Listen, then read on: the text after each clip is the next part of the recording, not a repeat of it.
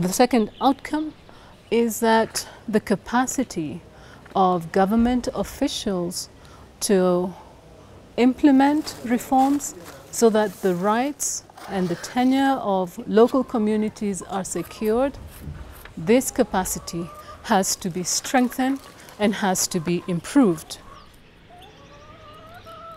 There has been that problem with getting to communities, and because of this, communities have suffered.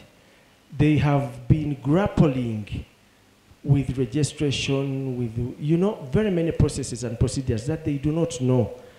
And I think this is where I think this report will help us see where we can make interventions, where we can be assisted to make sure that we are able to bring these processes to an end.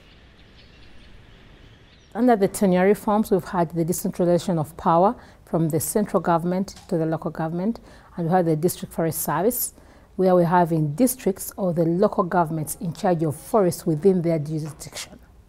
So those particular agencies are in charge of looking at those particular forests under the regime of districts, but also helping private forest owners manage their forests and community forests.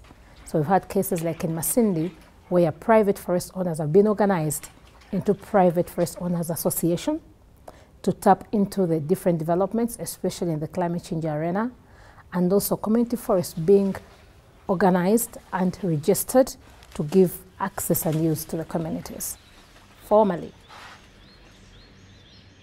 In some instances, government has also supported the registration and declaration of community forests.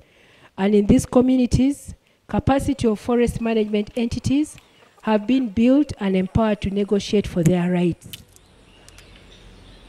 In December, the planning for activities for next year will be set in motion, and that planning process always attaches budgets to activities. And there are several activities it could do. One would be capacity building of officials in order to increase their understanding of the links between tenure security and some of the outcomes that the law or the reform was aimed at.